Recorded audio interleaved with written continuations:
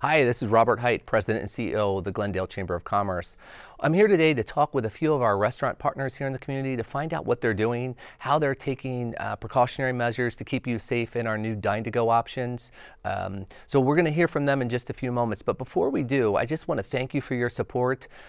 This is a tough place we find ourselves in. We're working collectively together. Our chamber team is taking this matter very safely as well. We're all working from home remotely. And we're reaching out to the business community. While we may be a member-based organization, we're reaching out to all businesses, whether they're a member or not, because right now we need to band together, work collectively as we look to come out of kind of this stay-at-home order and get back to some sense of normalcy. So I hope you enjoy hearing from a few of our restaurant owners today on what they're doing, and thank you for supporting not only the Glendale Chamber, but all business here in the city of Glendale. Hey John, it's Robert here from the Glendale Chamber. I think Manuel's is definitely a favorite within our community. I thank you for taking some time to join me. So first and foremost, tell me what's going on. Share with me what's happening in your world. Oh, our world is topsy-turvy right now. With the governor's order to shut down all of the restaurants as far as the dining rooms. We're still able to provide takeout, curbside delivery, but that has put a big crunch in our ability to, first of all, keep our employees working. I mean, we have some working, but we've had to furlough quite a few of them, and we're just hopefully trying to get through this COVID-19 problem that we're having and get back open so we can get these people back to working and, providing for their families and provide for our family as well. So. No, you're not alone, my friend. I think there's a lot of a lot of folks in your industry are really trying to adapt to kind of the new way of doing business. What would you say in this new wave of going to the curbside and dine to go? What's been the biggest eye opener for you as a restaurant operator owner of kind of the way you do business? Never mind that the customers aren't there, but behind the scenes, the things that we don't actually see. What's been that big eye opener for you, perhaps?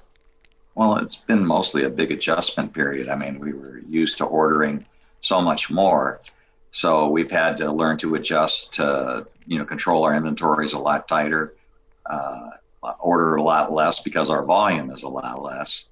And, to keep the product fresh and keep, everything, good for our customers. So that was a little bit of a learning curve. Took us about a week and a half to get, through all of that. And, some stuff that we would end up giving to our employees so they could take some extra foodstuffs that we have so they could take and feed their families. And but we got on top of things. We also had to order a lot more product for bags and pans, to-go pans and things like that, which we weren't used to doing that. And so we were running to the supply store because we were running out of stuff because a lot of our business shifted from, dining room stuff to to-go stuff. So it was a little bit of a learning challenge, but I mean, necessity is a mother of invention. You just, you adapt, well, and we're good at adapting. I was going to say, you're a long time expert in this industry. So this isn't you're in your first year. You definitely probably adapt fairly quickly. One of the things I think with this crisis that we're facing, we have to change the way we're doing business. How are you working to keep your team there safely? What are you doing differently perhaps than you didn't do a couple weeks ago before this broke down? But then with the dine to go option, how are you working so we can tell your customers things are safe? So we want them to come out and support you in the curbside pickup and dine to go. Well, first of all, the cleanliness portion and sanitization has jumped up, maybe 500%. I mean, we're continually wiping things with the sanitizer and, just looking at what other restaurants are doing. Some places they have a little pen holder for sanitary pens, and they'll sanitize the pens and put them in, the clean one. And so they're doing things like that, wearing a lot more rubber gloves and, keeping distancing better. We're trying to follow all of the things that the CDC is recommending. and as I still go to a lot of restaurants, and unfortunately I have to get to go just like everybody else.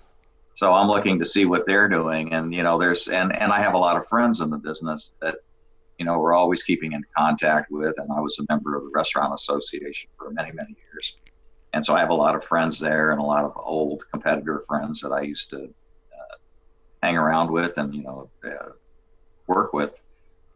So we're always on the phone with each other and talking about, what they're doing, different ways of doing things. No, I think it's amazing, in times like this where we band together as industries, as communities, and we come together, we learn from best practices. You touch on something, and you are, your family is a long-time owner of restaurants, and you've been involved for a long time. And while you're finding ways to adapt and overcome, some of the restaurants unfortunately did close and aren't offering dine to go, but they're looking at maybe opening their doors up and giving it a shot. Is there any advice that you would share with any of those peers of yours in the food and beverage industry if they're going to open their doors up? I mean, I know it's not easy. You get up every day and it's a tough battle to forge through, but any advice that you might offer out there? Well, the advice that I can give you is what my dad used to tell me, is save your money, honey. That's because there's going to come a time that, you're going to have a problem, and you want to have at least, 5 to 6 months worth of operating expenses. So when something like this does happen, you're not left hanging out to dry. And, fortunately we did that. And, we did have quite a bit of reserves that we can, and we're using them up.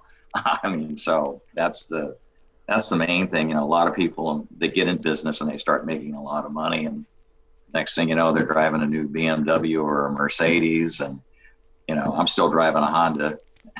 So no, that's good advice. As a Chamber of Commerce, and you've been a longtime partner of ours, and you've got such a rich history. Those are some of the business lessons that we try to work with our partners on. Of things are good today, and we're all reaping the rewards, but we have to prepare our businesses and our models of business for storms. It's unfortunate, this storm that we're weathering. We're going to come out of it, and hopefully we come out of it stronger. But that's absolutely some good advice. I think back to some of my folks in my family, and save your money, honey. I think I might have heard the same thing. So there's probably something said about the generation of your father and others that share that message of save your money, honey. So that's good advice. One thing I think with this crisis that we're facing, there's been so many folks who have stepped forward and stepped up with acts of kindness and different things. Is there anything that you can touch on that you've seen that touches at your heartstrings that you've witnessed that you could share out there with those folks here in Glendale and beyond that are going to watch and tune into this?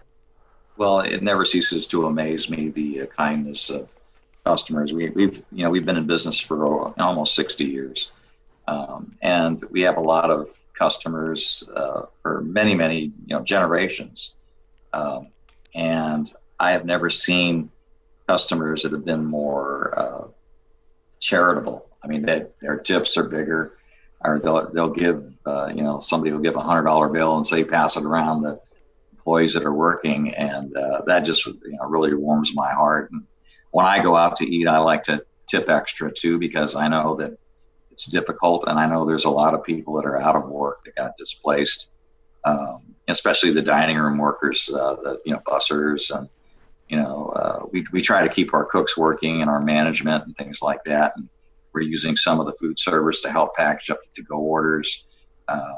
And in Glendale, we've been pretty fortunate because that store has been holding up fairly decent with the ship from dining room to-go has been rather extraordinary. And I really appreciate all of the people in Glendale that have supported, our family and our family business over there. They've been just wonderful.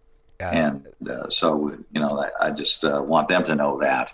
And I really do appreciate the fact that they're being so generous with the tipping and helping, because we're able to pass that on to our employees that are working. And I know they appreciate it because they can afford to buy milk and diapers and all that kind of stuff, take care of their families. And that's really, really important, especially to me. So, You touched on something I was going to ask you, is how was the community responding? But I think of the restaurants that the chamber team and I have been speaking to, our community is stepping up, and there's still some fear out there, but they're getting out there. They're supporting the restaurants. It's nice to hear that they're adding on tips. The restaurant industry, it can be very fun and challenging at the same time. I always joke and say, and I have a restaurant background from growing up and starting as a dishwasher and working my way up through my uncle's place, but I will tell you, I think everybody should be a server at some point, because they'd have a whole new appreciation for when they go out. And I think folks in the service industry get that, and that's why they are that way to one another, and they try to take care of each other. As a business owner, as a family-run business, you're about that experience. You go in, you have your margarita, you have your beer, your chips, your salsa, you have some great Mexican food. What are you looking forward to most as we get back to some sense of normalcy? What does that look like for you, for John and family of kind of the Manuel's empire? What does that look like? Well, we've always been we have always been serving people, and we try to make people happy. We love it when families come in and we see the kids, and they start out in the high chair, and the next thing you know, they're with us and they're graduating from high school or bringing in their kids. And so, it's hard to explain, because it's just something that we do every day. And when you do it every day, you kind of think it's never going to end. And then something like this happens, and you're like, whoa, this is really, really bad. But Manuel's has been through a lot of things. I mean, we've been through the recession in 2008. We've been through 9/11. We've been through the recession in 1980 when, all the banks closed down, and we had lots of issues when we were trying to get financing to build the Glendale store. It was back in around 1980, and it took me 2 years to get the funding. And I remember going to banks and saying, they're telling me, well, you haven't been in business long enough. We were in business 25 years at that point in time. And I would look at the banker and I'd say, well, we've been in business longer than any bank in Arizona, because at that time, all of the banks had closed down, and they were all, all of the guys were moving in. So he looked at me and he said, well, you're right. So I go, well,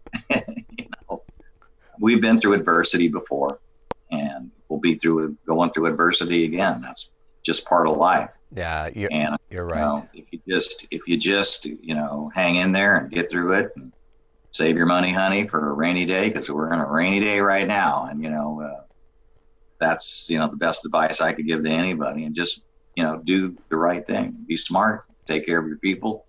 Take care of your health. Take care of your family, and try to go on from there. So. Absolutely. But we do. So. Now, is there anything in your mind that I didn't ask you today, just that you'd like to share out to the community? I know your family has restaurants in and around the area, so not just in Glendale, but anything that you want to share out there and let people know for not only you as Manuel's, but also those that are in the food and beverage industry. Anything that you want to share?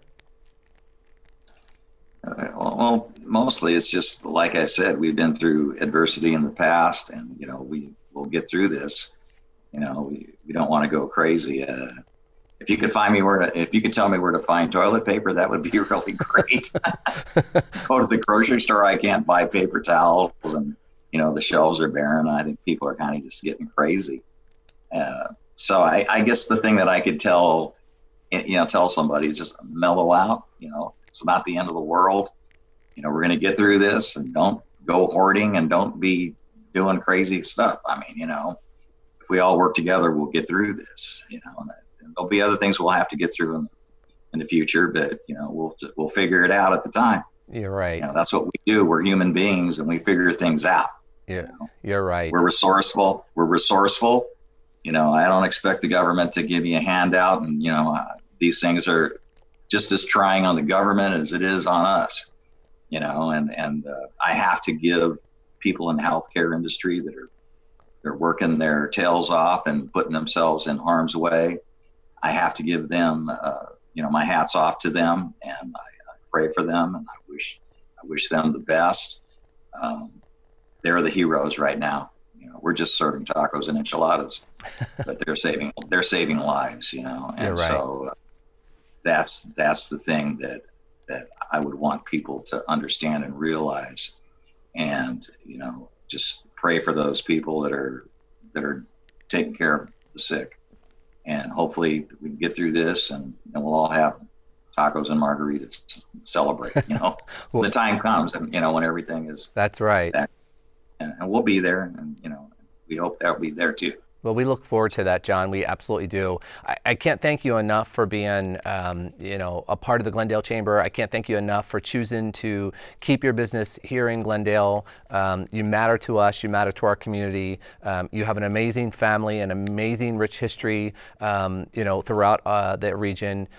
Thank you very, very much. I know you've got a lot going on, keeping those of your folks that are employed out there.